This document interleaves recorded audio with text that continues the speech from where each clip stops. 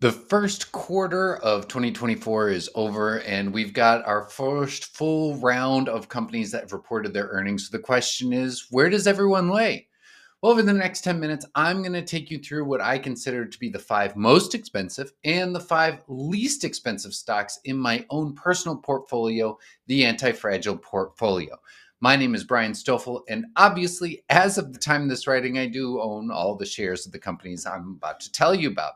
One other note is that all of these numbers were good as of March 31st, 2024. But of course, the question might be, why even care about what my numbers are? Well, one, I think accountability matters, but two, it is worth pointing out that over the past 9+ years, this portfolio has handily outperformed both the S&P 500 and the NASDAQ Composite Index. It's also worth pointing out that on July 29th of 2023, I did my first version of this. It was in tweet form. You can see the tweet right there where I ordered everything from most to least expensive in my portfolio. So how did those companies do? It's been about 8 months, and I'm a long-term investor, so valuation plays a smaller part of my overall investing philosophy than other things like the barbell approach, financial fortitude, even company culture. But over the short term, valuation plays a huge role. So it is worth going back. And this is the oldest example I have. Again, 8 months, 8+ months, take it for what it is. But back then on July 29th, I called out the 5 most expensive stocks, which you can see right here, and the 5 least expensive stocks, which you can see on the right. Now, between that time and the middle of the first week of April this year, the S&P 500 returned about 14%. So how did these two small little baskets do? Well, the most expensive ones were actually down 2%, while the 5 cheapest ones were actually up 46%. Now, that's an N of 1, so take it for what you will, but that is an example of what you can do when you look at valuation. So with that being said, let's jump in. Number 5 and the most expensive is MongoDB. Now, when I was filming this, the price was about $342 a share. I performed a reverse discounted cash flow model, which I did for most of these companies, with an ideal free cash flow rate. And by my own calculations, the thing to know is that I think that the company needs to grow their top line by about 25% per year. And even over the next 3 years, it's only 22%. So that comes in at number 5. At number 4 is Cloudflare. It was about $95 a share at the time of this recording. By my estimates, about 31% top line growth is baked in over 10 years, only expecting 29% growth over the next 3.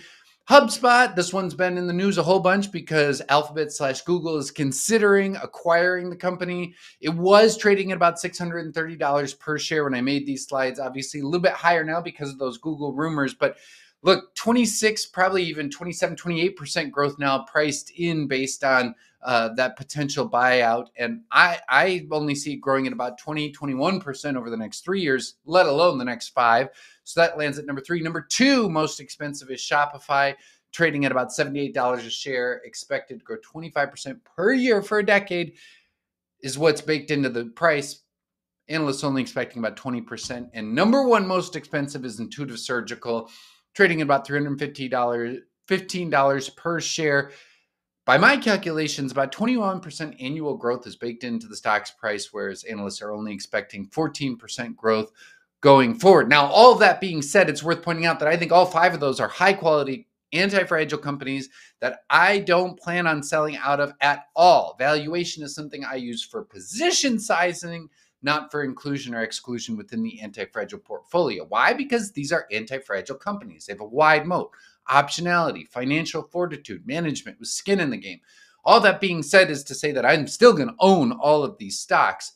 But now let's turn the page and look at what I consider to be the 5 cheapest stocks in the portfolio. And coming in at number 5 is Tesla. Yes, I know that they just missed their delivery numbers. Shares are down a whole bunch. By my calculations, the company needs to grow its top line by about 16% per year over the next 10 years in order to justify today's price and get a market matching return, if nothing else. Those are very low numbers for Tesla. Now, don't get me wrong. It has its battles ahead of it, but with full self-driving, the potential additions from Cybertruck and Semi, the energy storage business, not to mention all of the possibilities that exist with AI, it seems like a pretty fair deal at this price. Don't get me wrong, lots of downside.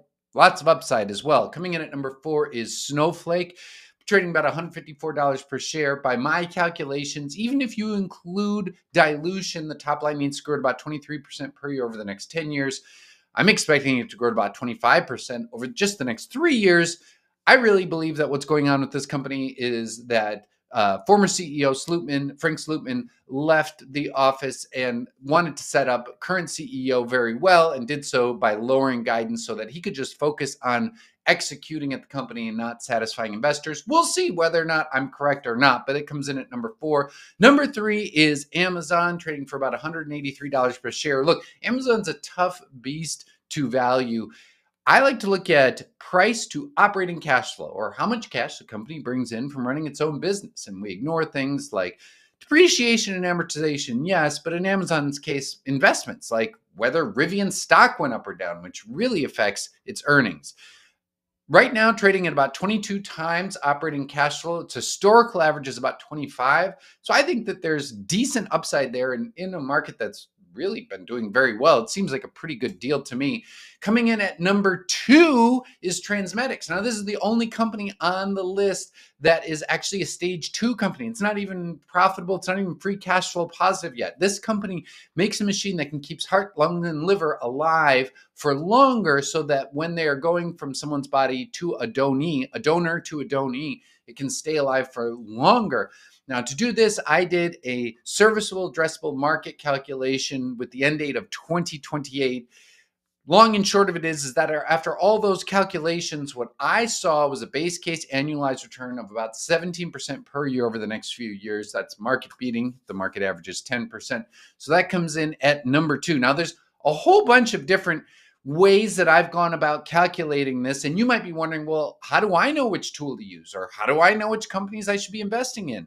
Well, Brian Feroldi and I want to help you with that, which is why on April 11th, at noon Eastern time, we are hosting an absolutely free webinar, The Valuation Mindset Spectrum from Buffett to Zell, How Super Investors Value Businesses. This promises to be a highly educational hour that you can spend with us and have time at the end to ask questions. So if you'd like to register for that, just click the link in the show notes below. If you register, you'll also get sent a recording of it if you can't make it live. Number 1 cheapest stock by my estimation in the antifragile portfolio is Mercado Libre, trading at about $1,500 a share. By my calculations, even with a much lower free cash flow margin moving forward, I believe that the company only needs 11% growth per year over the next decade to justify today's price. And over the next 3 years alone, it's supposed to grow 22%. So that's where I think the company will be. No surprise, this is one of my highest allocation stocks in the anti-fragile portfolio. So that's where my stocks landed. Let me know what you think in the show notes below. And as I'm going to try to, I will check back in on the portfolio in 90 days, let you know how the results have been over the past, and let you know where things sit at that point in time. Until then, Brian, out.